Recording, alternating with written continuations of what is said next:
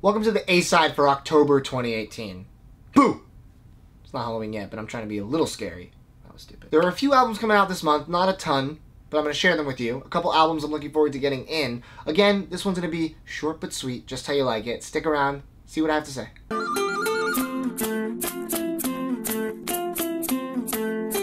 Alright, first album up that I'm excited for is Steve Perry's Traces. Now, Steve Perry is the lead singer of Journey, or I should say was. He hasn't been for a very long time. But in Journey's heyday, Steve Perry was the driving force. He was Journey. When I was in high school, Journey was an incredibly important band to me. In high school, I actually did for a video production class a Oh Sherry music video, which is Steve Perry's biggest solo career hit, where I played Steve Perry. It's lost in the annals of time. My teacher, who was an awful woman, she deleted it before I could save it, so it's gone.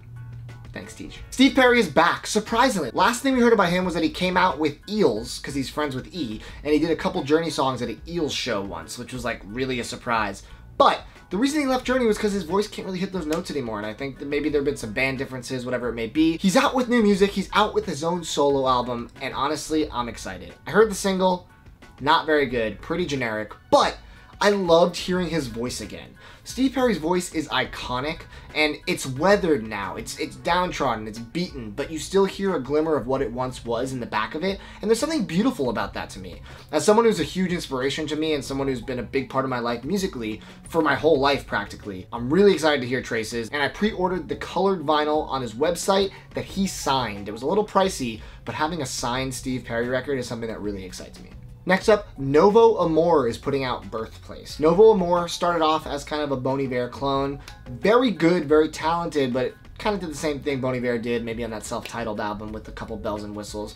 I feel like he's really evolved as an artist through some of the EPs he's put out, some of the collabs he's done. I'm very excited for this solo album. I think that it's going to be excellent. It's going to be absolutely breathtaking and beautiful. If you don't know Novo Amor, you should add him to your list and check him out before he blows up, because this album could be his gateway to being indie folk royalty. And finally, How to Dress Well, the Anteroom. How to Dress Well is amazing R&B, indie R&B style stuff. Beautiful voice, haunting vocals, and all of his stuff has been at least good, if not great. So I'm definitely going to check out anything he puts out. This album will be no exception. No news, but there are some good records coming in. System of a Down is finally having represses for all of their out-of-print stuff, which was everything. As you guys saw in a recent video, I recently found a first pressing of Toxicity, snagged it for 80 bucks, super clean. Of course, they announced the reissue a couple weeks later. But I was able to pick up all the other reissues for the other albums at a very reasonable price. I can't believe how cheap these are. This could have been a cash grab, and they did not do it, which I'm shocked at, because vinyl in 2018 is oftentimes a big cash grab when it comes to releases like this. I'm seeing single LPs go for 30 bucks, doubles for 40, 50. The prices are going out of control. This is reasonable, which worries me a little bit. I'm hoping the pressing quality is top-notch. We will see. But I pre-ordered self-titled Steal This Album, Mesmerize, and Hypnotize for, I think all of them were under 20 bucks. Steal This Album's 2 discs, so I think it was 22 maybe. Very reasonable. I grabbed them at Bull Moose because you get those Bull Moose points for discounts later. They don't charge till shipping, and no California sales tax. Huge boon. Temporary Residence Limited, one of my favorite labels. I've done an unboxing of their mystery boxes before. I own a lot of their stuff, like the Disintegration Loops box set by William Basinski, the Illuvium Life Through Bombardment Volume 2. Still looking for Volume 1, please, someone. They're putting out another box set. Read about it. I don't really know a lot about it because they're not really putting out song previews, but the concept has definitely intrigued me. It's called Metaphonics, the Complete Fieldworks Recordings. It is a beautiful box with 7 LPs and a book that accompanies it.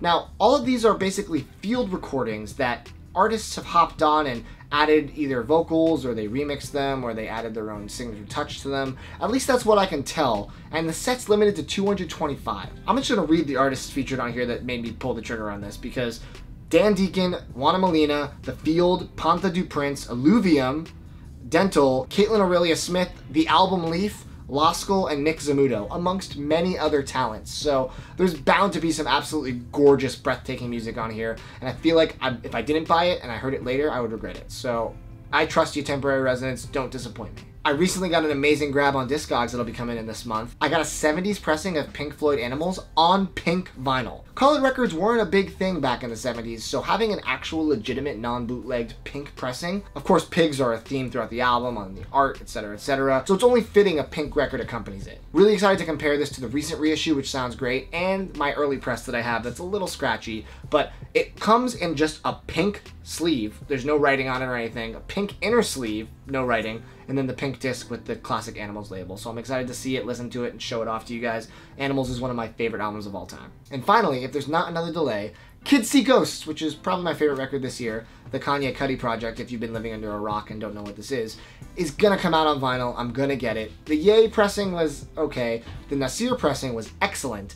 I don't know where this is going to fall. I'm assuming it's kind of going to be a little thin jacket and okay pressing like Ye, which is a huge disappointment. But maybe they'll surprise me. Maybe the delay was because they wanted to throw some bells and whistles on it. I don't know. All I know is that I'm excited to own it and hopefully see them at Camp Flog Gnaw. We'll see if those tickets materialize for me. Alright guys, that was the A-side. What albums am I missing out on this month that I need to listen to? Not that many, so I can probably afford to add a couple to my list. Plead your case in the comments. What are you getting in this month?